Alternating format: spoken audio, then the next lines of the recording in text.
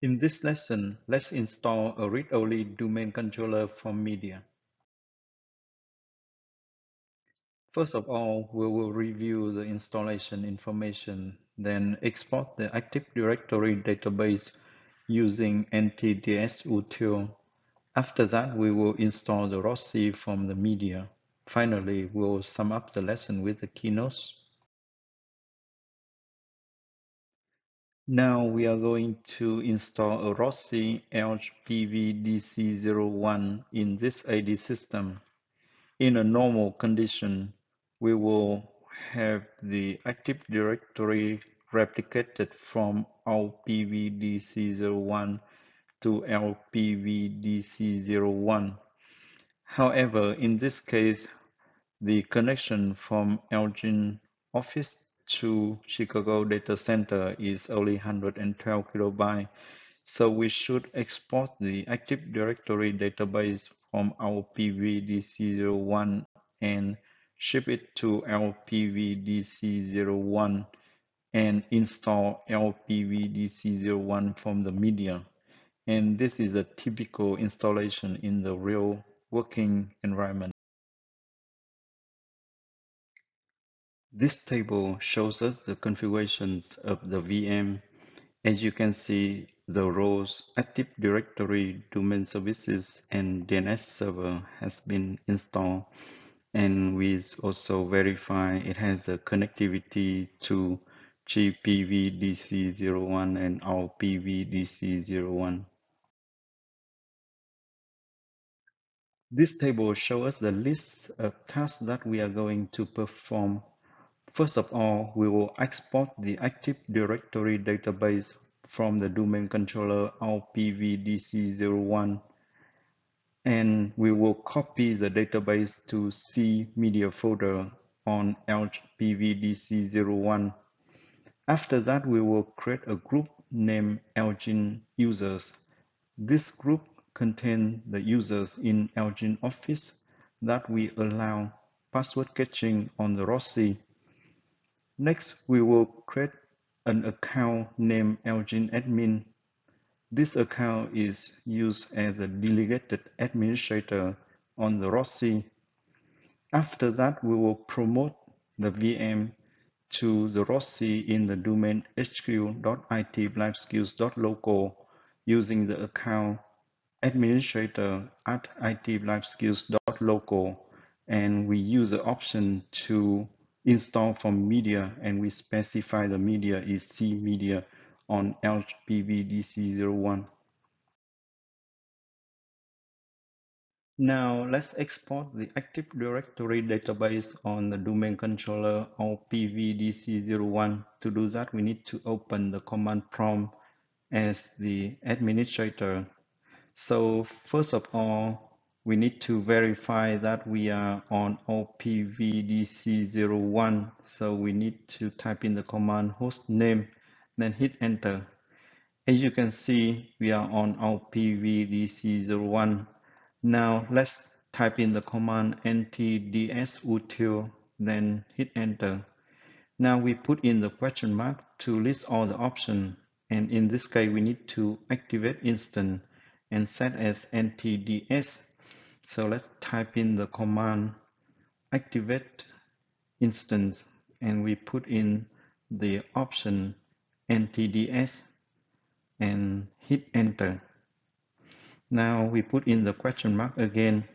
As you can see, there's the option for IFM, which stands for install from media, which create the Active Directory database. So let's type in IFM, then hit enter. Now we put in the question mark again, and then hit enter. As you can see, there's the option to create a full IFM media of the Active Directory database.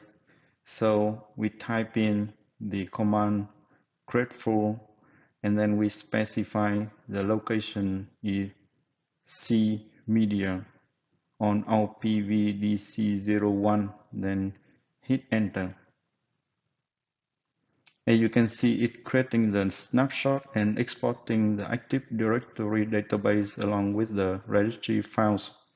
Now let's verify it on the C media folder of our PVDC01. As you can see, it exports the Active Directory database along with the registries on C media folder of our PVDC01. Everything looks good. Now let's create Elgin admin user. To do that, we right click on the user container, select new and select user.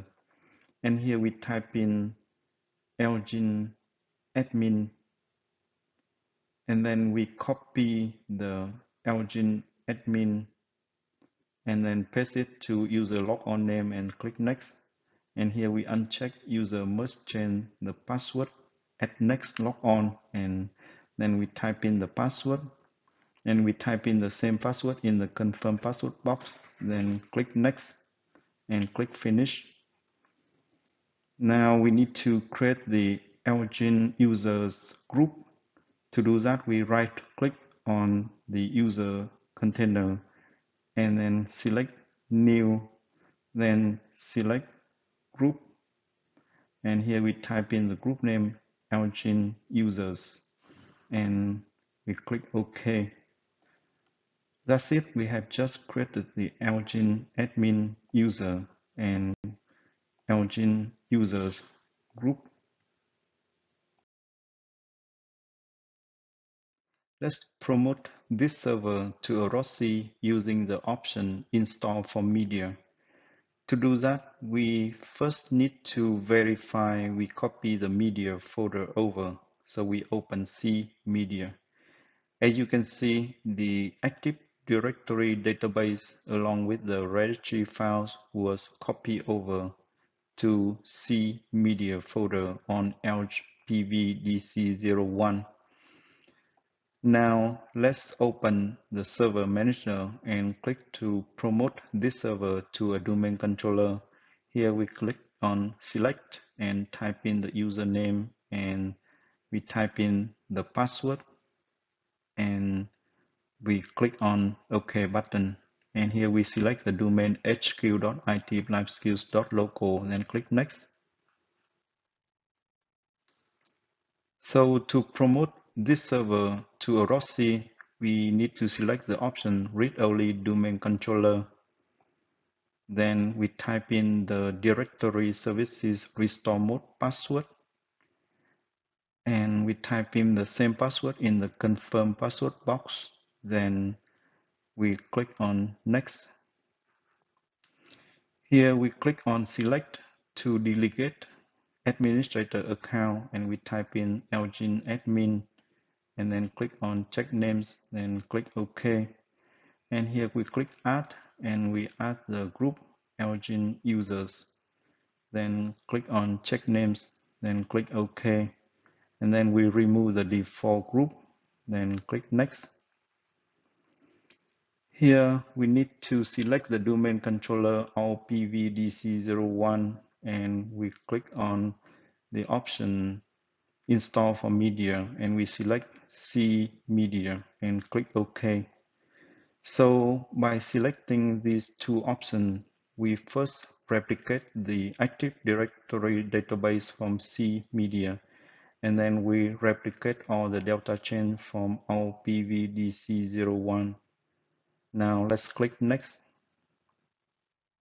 and next and next, and then we click on install and let the replication happen, and after that it will reboot the server and make it a RODC. This is the end of this lesson. Let's read the keynotes.